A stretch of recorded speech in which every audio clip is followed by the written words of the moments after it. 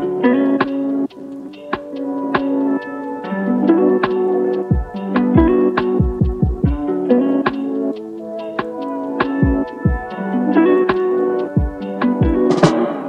you're new here, a little bit of context on me. My name is Chris and I build productivity apps, and I try to document everything I'm building and share as much as possible with you guys on this channel. Today we're taking a break from the main apps I usually work on to build something just for fun. If I'm being honest here, I am a little bit burnt out. The app I'm focusing on right now, Subscription Monster, has been a bit tough recently, especially if you saw my last video on the pricing challenges I was facing. And while I think I finally solved it, I think I do need a break. So for today, we're going to build something just for fun, just to learn two things that I've been curious about. The first is Apple's recently released liquid glass design, and the second is their foundation models, which are AI models that run locally on the device. There is no pressure to release this at all. It's just an experiment for me to see where the technology is at. So I spent the morning thinking about what to build so I can experiment with this stuff. I wanted something simple but useful enough for me to actually test out these technologies. And here's the idea that I came up with. It's a calorie tracking app, but with a twist. Instead of searching databases or scanning barcodes, you just type the food you're eating like you would in Apple Notes. So if you say something like an In-N-Out burger with fries, the AI in the background is going to try to figure out the calories and then display that to the right of the text that you just typed in. I think that the Apple foundation models would be perfect for this. They're free, they run locally and are completely private, and I think they should be good for simple calorie estimation. Once I figured out what I wanted to build, I headed to the gym with Cecilia, but if I'm being honest, I really was not focused on the workout because I could not stop thinking about this app. In between sets, I was reading articles about liquid glass. I'm probably one of the only people that goes to the gym and reads documentation between my sets. But we did get the workout done, and then we did some cardio to wrap it up. The cardio went by super quick because I spent the entire 30 minutes looking at design inspiration and just planning out what I was going to build. And the second I got home, I wasted literally no time and immediately started working on the app. So I made some real progress here. We got the basic UI working. Let me show you guys. Probably a little hard to see because of the brightness, but when you click it,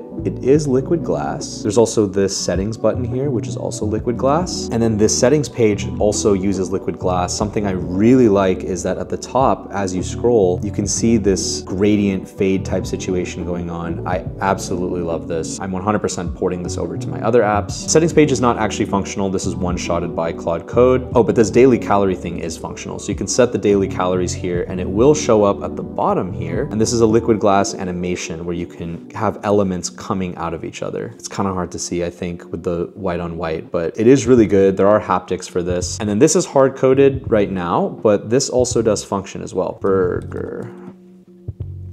It's going to calculate and it's going to show the calories on the right. So if I type in something like egg, it's gonna say calculating, and then it's gonna show some calories on the right. Okay, it seems like it's kind of broken here, but this is what it's supposed to be doing. And I even have this really nice animation here.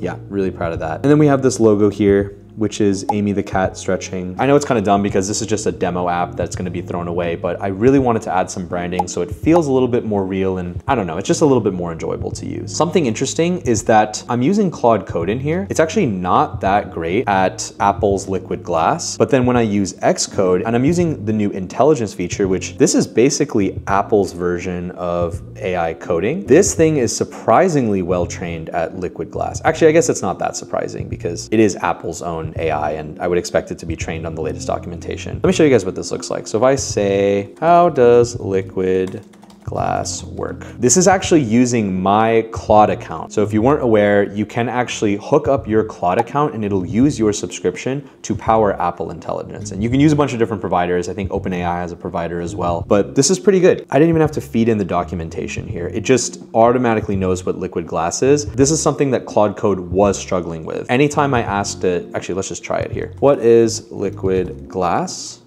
in iOS 26? Now it wants to search the web, which is cheating. I want to see if it knows what this is. In its training set, which ends January 2025, liquid glass on iOS 26 did not exist yet. So it has no concept of this. And I have noticed that even if I do feed in the Apple documentation or use the Context 7 MCP, it just does not understand this like Xcode Intelligence does. So that was kind of interesting to see. I've never actually used Xcode Intelligence before. If you need to use the latest Swift and Apple documentation, I think this is actually a pretty good use case. After the quick coding session at home, I headed to a co-working co-working space that I recently got a membership for. It's called Switchyards and they recently came to Dallas. To be honest, I'm actually usually not working from home. I'm usually at a coffee shop or this co-working space now. But I love working from here because it's so aesthetic and everyone in here is just heads down doing work, and I feel like I have to do the same thing too. With the UI in place with the liquid glass, it was now time to try to hook in the Apple Foundation models to actually do the calorie estimation. I came in really optimistic about this because I thought that the models would be pretty well trained on this type of data.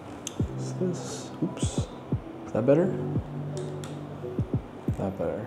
I think it was better. So I got Apple's Foundation model hooked up. It was honestly pretty easy. It took about 15 minutes, but the issue is it is a little bit inaccurate. For example, if I type In-N-Out burger, which according to the In-N-Out website is about 300 something calories, the Apple Foundation model says that it's around 840 calories. I'm not that surprised because I don't think these models were really trained for this purpose. I think Apple's models are more for summarization and small text-based tasks. Since that was so easy, I decided to try some other local models just to see how they stack up against Apple's Foundation models. What I decided to do was use a library called llm.swift, which lets me download local models that could be used on device from another service called Hugging Face, which hosts these local models. And these are all open source models, completely free to use. They run offline, they're private, similar to Apple's Foundation models. The models though are a bit bigger, which hopefully means that they're even better at this task, but most of them are not optimized to run on such a small device. So that is the pro of Apple's models. They are fully optimized for the iPhone, and these local models I'm about to test are not. The two models I decided to try were Meta's Llama model and Google's Gemma model.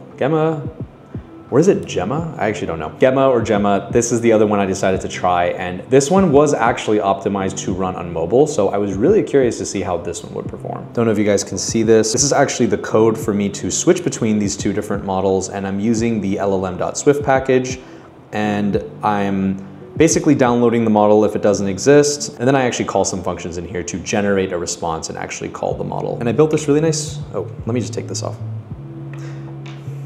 And I built this really nice switcher where you can actually choose between Apple's Foundation model or the Llama or the Gemma model, and then you can just download it on the device if it's not already there. So let me actually go download.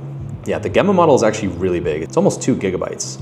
So I'm gonna go ahead and download this, and this is what this looks like. And then once it's done, I'll be able to actually use it. So I tried both of these models out, and the accuracy did improve just a little bit, but there was a significant hit to performance. The Apple Foundation models just ran so much smoother on device. The accuracy gains were not high enough to justify switching over from the Foundation model. I think that the models are trained on nutrition data, but honestly, I don't think that was a huge priority to the model providers, so it makes sense why they're not performing that well. So the next thing I'm gonna try is using third-party cloud-based providers like OpenAI, Anthropic, these bigger models that have to be hosted on an external server. But before we get into it, I do want to mention that the way I'm building this is by using Claude Code, and I'm just dictating everything into Claude Code, telling it exactly what I want. And if you've seen any of my videos, you know that that's my recommendation when you're using something like Claude Code to prototype quickly. It's to dictate everything because you get way more detailed prompts than if you just typed everything manually. And I get a lot of questions on what tool do I use for dictation, and the answer is Wispr Flow. Huge shout out to them for actually being a channel sponsor. Wispr Flow is smart voice to text that works in every single app. The reason that I use Wispr Flow is because it understands developer terminology really well. So when I say something like use state, convex schema, webhook handler, it gets it right every single time. And I use Wispr Flow outside of coding too. I'm constantly dictating emails, sending text messages with their iOS app, and dictating directly into Claude. I literally write all my YouTube scripts by just dictating my thoughts into Claude Desktop. It saves me so much time because typing everything by hand would take me like 30 minutes. It's available on the desktop, so you can use it inside of Cursor, Claude, or Claude Code like I do, but you can also use it on iOS as well. I'll leave a link in the description. I also have a code that gives you 1 month free. Technically, you can use Flow Basic free forever, and you already get a 14-day trial of Pro when you sign up, but this is an additional 1 month on top of that if you use my code. They did not have to do that. I'm the one that asked them, so huge thank you to them for providing that, but feel free to check them out if you're interested. Okay, so back to the problem. I've decided let's try not using local models. Let's try out these cloud-based providers because they're larger, they work on the server. Maybe they'll be more accurate because they could be better trained on nutrition data.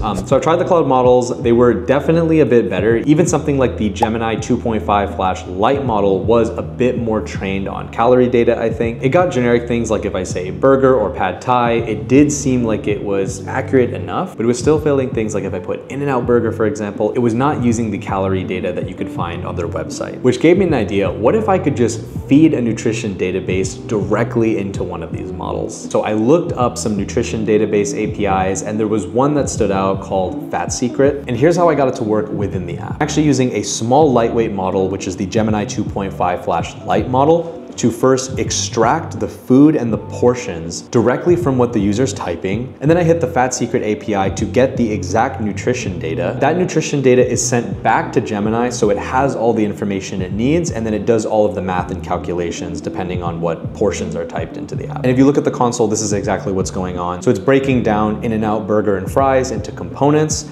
fetching the nutrition data API from the Fat Secret API, and then it's calculating everything based on the portion size. And it is way more accurate than relying on the training data set that comes with the base model. So if I say something like an In-N-Out Burger, it gets it. And then if I say half an In-N-Out Burger, it gets that. Now, the downside with this though, is that the Fat Secret API is extremely expensive. I reached out to the team, and to use this API commercially, it's at minimum $1,500 a month. There is a free tier that you can use, but you have to put their branding on almost every single page, which I would rather not do if possible, because I really love the minimal aesthetic that the app already has. But this is not a bad solution to the accuracy problem. Way more accurate than the local models, which makes sense. To be honest, this is a pretty good stopping point. We tested everything we needed with Apple Glass and the foundation models, but I really feel like there's a better solution here. So I'm gonna take a break right now, brainstorm a couple more solutions, and just see if we come up with anything. While I was grabbing dinner, I was still thinking about this API problem. The cost was just a little bit too high, and I really did not want to show the logo in the app. To be honest, this wasn't a deal breaker, because the whole point of this project was for me to just understand the foundation models, which I already did, but I really did want to see if there was a better way to do this. The co-working space is actually open 24 hours. So after dinner, headed back to the co-working space, since it was like 5 minutes away, just to iterate and see if there was a better way to do the calorie estimation. I had a little bit of a breakthrough here. I was doing a little bit of research trying to figure out what is the best model that is probably trained on calorie data, because clearly the Apple Foundation models aren't that good, but I have noticed that other things like the Gemini models or the Claude models, they are a little bit more trained at this stuff. So I thought, is there a model that has this information kind of baked in? And I actually did find a model that was really good at it, and it's called Perplexity Sonar. What's special about this model is off the bat, it comes with search engine capabilities. When you call it, it also will run a search on the internet. So if I type in what are the calories of an In-N-Out Burger, it's gonna look through all of these sources, and it's gonna take all the information and try to answer the question. Happens to be really good at answering these questions about calorie and nutrition information. Now, instead of just being tied to the Fat Secret API, through the Sonar API, I'm able to use a bunch of these nutrition databases, and even the restaurant websites themselves. And just from using it for a few minutes and testing it a bit,